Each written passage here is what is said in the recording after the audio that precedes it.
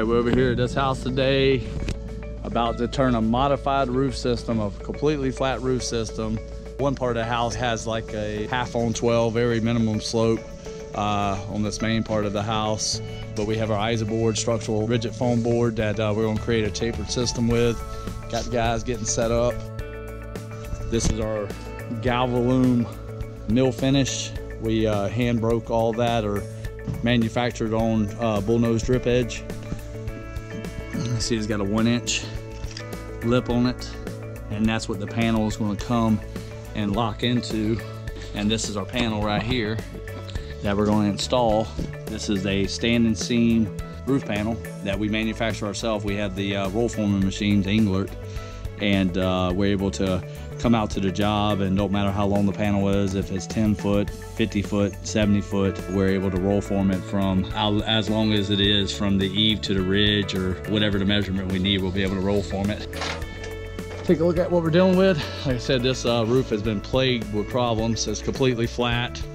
The only other choices that other roofers offer is a modified roof system, which is a completely flat, torch down or hot mop or glue down system. We're going to convert this roof where it'll last this homeowners a lifetime, literally 100+ years or more.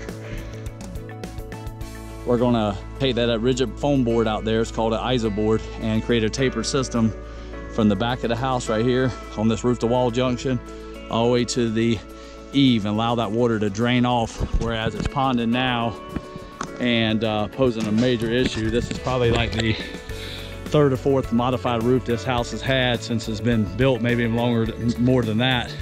So we can see this house go from a modified low slope roof system to a standing seam commercial grade metal roof system. So we're sitting there doing the ISO system. You can see where this Isoboard system creates a taper. You have these intermediate 2-inch fillers, and then you got a slightly tapered one that goes on top, because when you go from the eave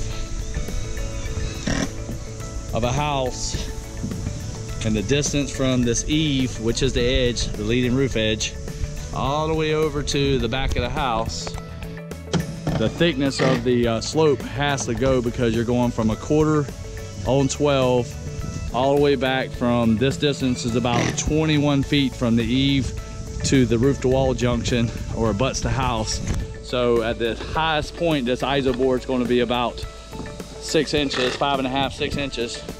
So this roof already has a slight slope to it, so we will not have to put Isoboard on this roof. We do got some damaged decking that's unnailable, unscrewable. You can see D-ply and delamination on this roof right here. See how the wood just comes apart there. So we wouldn't be able to drive a nail into that, nor actually put a screw into it either, because over time with the heat, this house was probably built in the 1950s, early 60s. The CDX, over time, the glue starts breaking down on it, and it starts wanting to delaminate and becomes extremely weak. That's why we got to replace some of this wood on this. 2 problems: either water soaked, where water got to it, or the delamination of the plywood. And here's another good look of us installing that ISO system. Good scan of the property, of all the stuff we got to replace before we start putting the metal panels down. We're going to dry this roof in with a high temp pill and seal. And this is about midway. And you'll start seeing the panels go down on the next video, so we can collage all this stuff together.